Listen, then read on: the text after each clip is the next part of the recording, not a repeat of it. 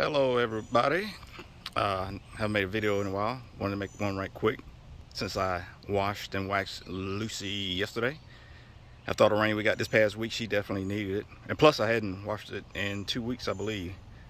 But I used Turtle wash and wax, and it looks amazing. I think I'm gonna stick with that product for a while.